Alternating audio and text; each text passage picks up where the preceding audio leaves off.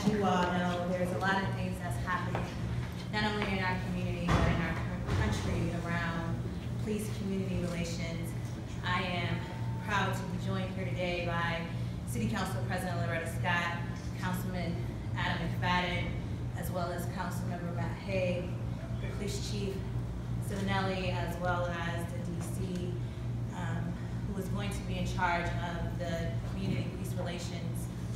In a few minutes, City Council President and Councilmember McFadden will talk about a proposal he is presenting to City Council regarding the Civilian Review Board.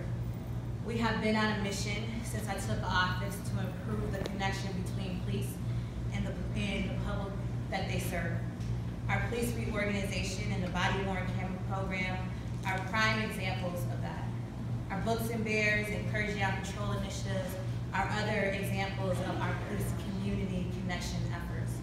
Still, the issues plaguing cities across America related to the police and community relations continue to show us that we cannot do enough to improve positive engagement between officers and the residents that they serve.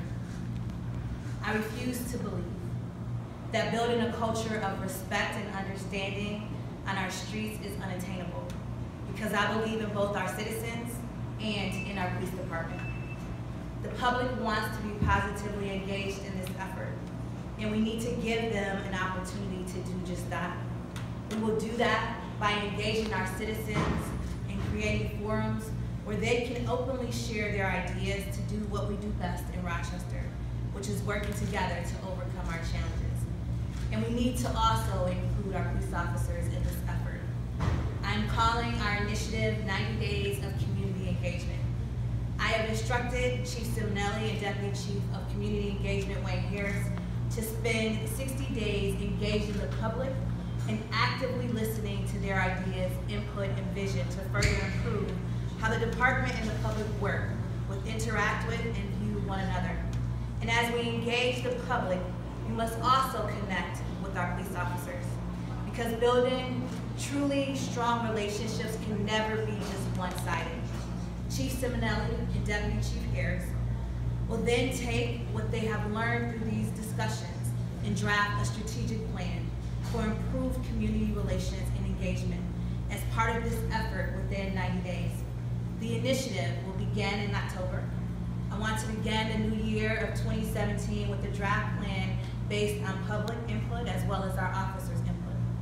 Obviously, our community is here to stay, and so is our police department.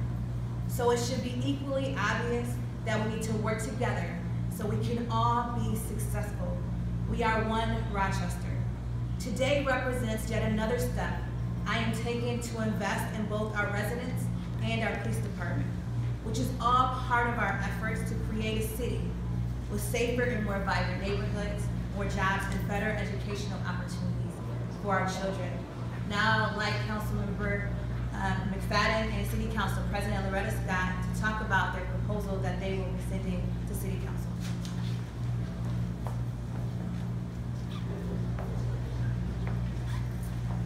I'm honored to stand here today with the chair of the Public Safety Committee for City Council to pledge our support in moving forward an agenda that we've been working on for a while.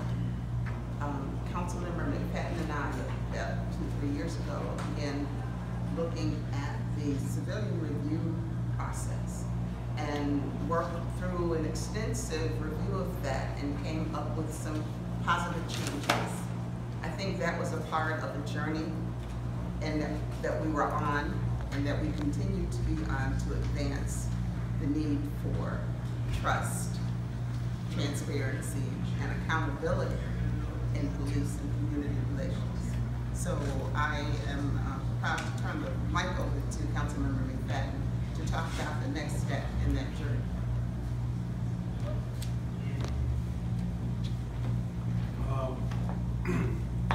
When we look to revise this civilian review board, there are a number of things that we put in place to help to improve the process, but it did not go far enough. One of the clear things that we heard from the community was that they wanted the civilian review board to provide citizens with subpoena power. We will be advancing that as an add-on to the Civilian Review Board process. We're going to do our due diligence to make sure we put together a process and policies to help to support that initiative. For us, this is about taking what we have a step further. When we started Civilian Review Board a few decades ago, it was touted as the best around the country. And now we have other civilian review boards in place around the country that have surpassed what it is that we're doing here in Rochester. We want our civilians to feel safe and comfortable in bringing about complaints, and we want them to feel like they do have a process that will work in their favor in terms of making sure that their complaint is properly heard and properly investigated. So we will be advancing that. And I'm proud to also have Councilmember Matt Hague, who worked on that committee with us a few years ago, and we're going to continue that work, and we're going to bring that proposal to the entire council for support.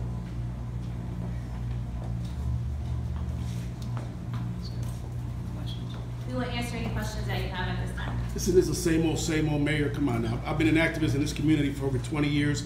My dad, Mario Vara, stood in this very building, in this very atrium upstairs, speaking out on the need with the late great Reverend Raymond Graves, on the need for a civilian review board, a true civilian review board with teeth, with subpoena power, with no biases. And we're still talking that more than a quarter century later, Mayor, really. When are you, as a black woman, the first black woman mayor, the second African-American elected to the city of Rochester, when are you gonna stop the BS and stop turning your back on your own minority culture, African-Americans and Latinos in the city who continue to be abused by rogue cops? Well, thank you for that, and I think that we can always do better and always improve, and that's what you're hearing today. When you're listening to what Mr. Davy V is talking about, you hear the frustration, and I think that we've heard that. And that is the reason why we have consistently tried to do better and tried to get it right. And we are not above doing more. And that's what you're hearing today. That's what you heard the council member just say, that they are going to go to city council and look at again the civilian review process and make it more independent. You heard me talking about the fact that we need to engage more with our citizens. We've done a number of different things. We haven't sat down and not responded to the concerns that the community has had, and we will continue to do that. I refuse to give up. I refuse to think that Rochester is not above this and that Rochester can't overcome this and work together to make things better. And I think that that's what we're trying to do here, and we will continue to do that together.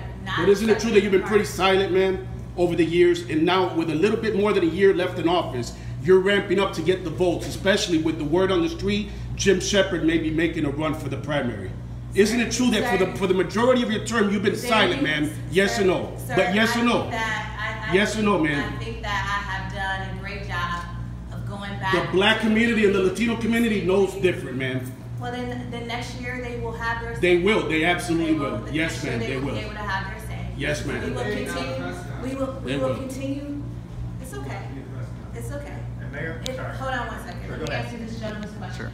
We will continue to do what we need to do as a community to move our community forward. And part of doing that has been to first reorganize the police department and go to a 5-section model. Second, we went to body cameras. Which clearly didn't work. We went to body cameras. Third, we're now looking at other ways in which we can engage the public and engage the police department. And also the civilian review process. What about the body cams? So we have not sat What about down. the president of your union? What about the president of the RPD union saying they're the least favorable and they're only used by 3 departments and they don't work? What about that, Mayor? Any comment? Do you have a question? Any comment on the body cams? This may actually be for Councilman McFadden. I was just, sorry. The process, the subpoena process, because actually David's right, I mean, that has been talked about for a long time. Practically, how would that work? Would this be something through Center for Dispute Settlement, or how would this It's something that we're going to look at the best practices around the country. When we looked at it before, there were some weaknesses that we saw in it. But that would be a contractual RFP that people would respond to. So it wouldn't necessarily just be the Center for Dispute Settlement. It could be any organization that responds to the RFP when we put it out. But it would be basically civilian investigators with subpoena power. That's correct. Mayor? And that's, and when we tried to, I will say this, we looked at this years ago, we didn't have the votes for it. We believe that we can get those votes for it now. Did it ever, when you looked at it, I'm sorry, I lack of knowledge about it, did it actually come to a vote, or you didn't have the votes? We didn't have the votes. So you didn't put it? That's right.